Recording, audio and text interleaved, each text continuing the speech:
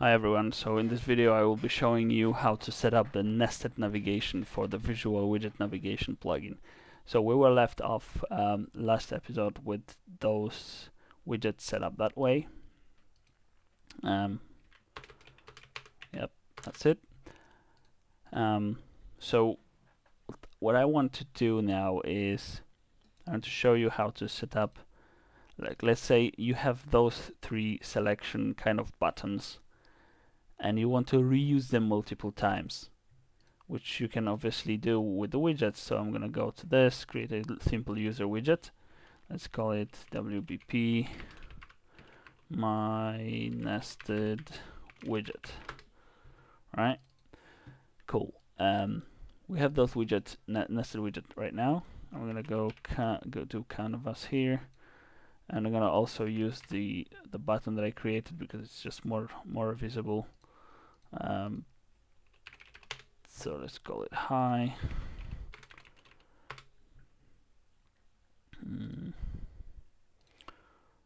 Yeah, let's do it like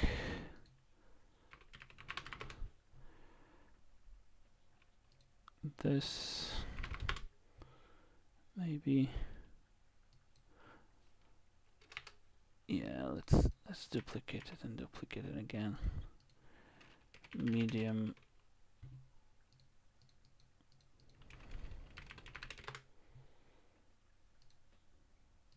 Say -100 and do low here.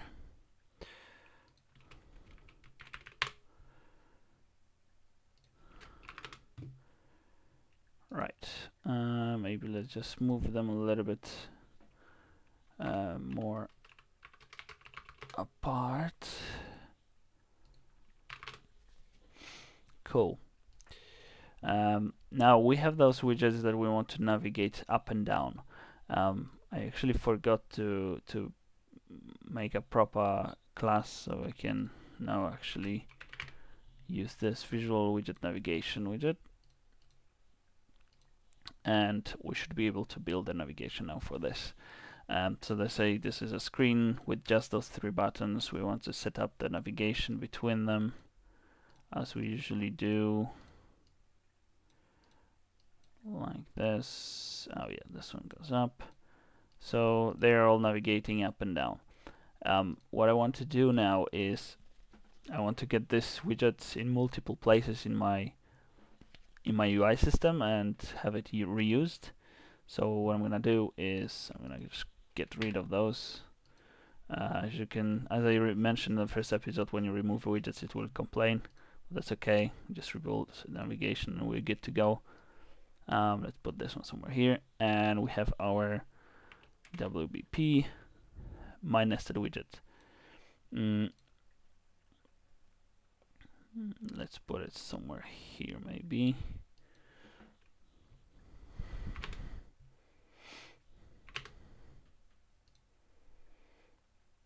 Oh well, let's maybe put it here, that would be even better. In the middle of the screen. There you go.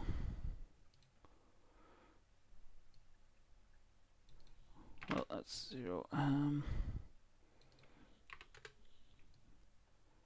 So let's do something like this. So as you can see now, we have this widget setup, and we should be able to navigate from here to there, let's say, to this button, and that button. And now there's two ways we can do this. So we can just navigate to those separately, or we can do something different a little bit, and we can go to my nested widget, make this main widget focusable. Right? In this case, when you do that and you just refresh those values on this one, because Unreal Engine widgets, they don't care, and they sometimes just don't update this. And so if I go to this now and try to navigate to those, you will see that I'm able to navigate to this whole screen. It's not this button, it's just the whole screen that I'm navigating to. What does it mean? It means that if I press right on my keyboard or the gamepad, it will call focus received. I will be able to show you this, print that. Always when you have those, just make it handled in the end. So you'll be able to see if I navigate to the right now, it goes hello, and it highlights the whole screen. But I cannot navigate through those the other buttons that we have there. So what we can do is, for example, when this screen, the whole screen receives focus, I can go to, for example, grab the high, navigate to, and call the navigate to function on this one. So this is pretty handy and pretty modular right now, because we have the screen that is, whenever it's receiving the focus, it can select what button to navigate after that. And from there, those buttons know where to navigate as well. So let's get into this. We got the button here, it's navigating to the screen. And so now you will be able to see that whenever I navigate to the right, it passes the focus, navigation focus, to the high, and now it just goes like we set it up inside of the screen. So that's cool. It's already reusable multiple times. I can chuck it in any blueprint that I want, and the navigation will just work out of the box. But there is more to it. So let's say there's one more feature I wanted to talk about, because for many people this is a little bit weird, because normally Unreal Engine does not allow access to the nested widgets. So for example, with regular Unreal Engine stuff, I can just highlight this, I can change some values of this screen, but I cannot click on the buttons that are inside this button, so which are nested inside. With my plugin you can do it, but just for navigation. So I can, as you can see, I cannot click those because the widget that's on top of them is navigable. But if I hold down the control key, you will be able to see that I can still highlight the nested widgets. So I can basically click on those nested widgets that are inside of this widget, which is pretty unusual for the UI system in Unreal. Right now I have no way of displaying the links that were created in here, for example.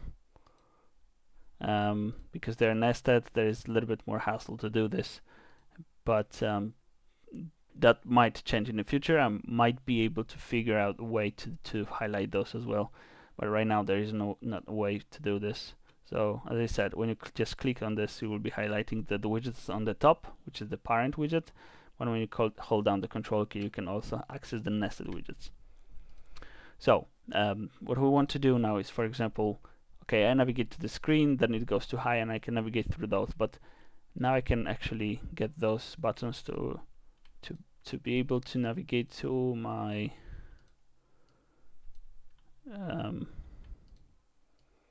my original button as well.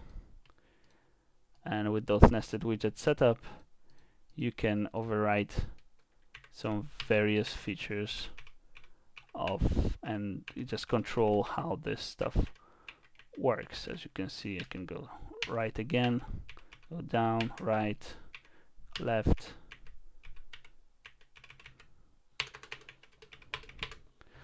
and now we have two setups of the navigation. One that's in the parent here, that's setting up navigation up and down, and there is a navigation setup in here as well, and sets up the navigation between those, which is pretty cool. Yeah, I think the nested widgets pipeline, it gives you a lot of control.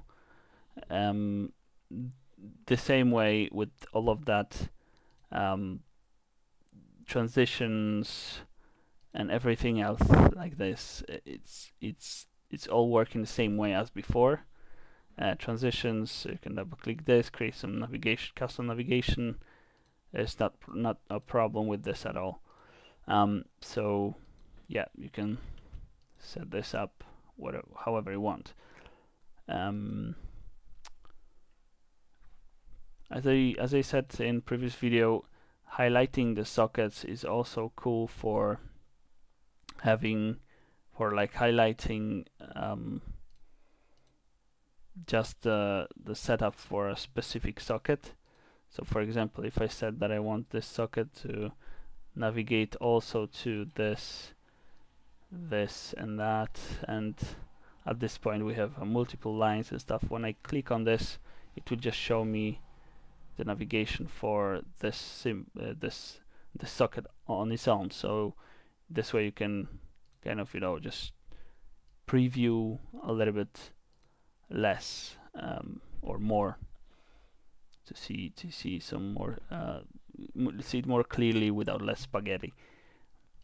So yeah, that's pretty much it for this video. I think it's all understandable now, and I hope that you do some cool stuff with it. So let me know if you have any issues with the plugin. I'm constantly developing it and possibly fixing some bugs. So yep, that's pretty much it. Thanks for watching.